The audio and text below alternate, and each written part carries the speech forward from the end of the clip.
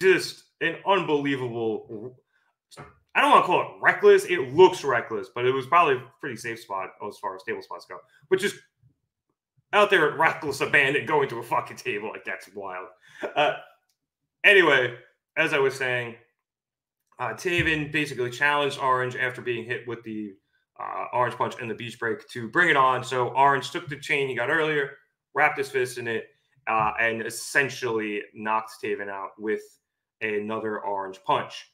However, as referee Bryce Remsburg was making his 10 count, because the only way to win this match, obviously, is by knockout or submission, we had Roderick Strong sneak in, come down, and he attempted to hit Orange with a flying knee. However, Trent had gotten up. He pushed Orange out of the way, and a bloody Trent took the bullet for Orange Cassidy, which allowed him to stay standing, and referee Bryce Remsburg got to the 10 count and counted out Taven and giving Orange Cassidy the win.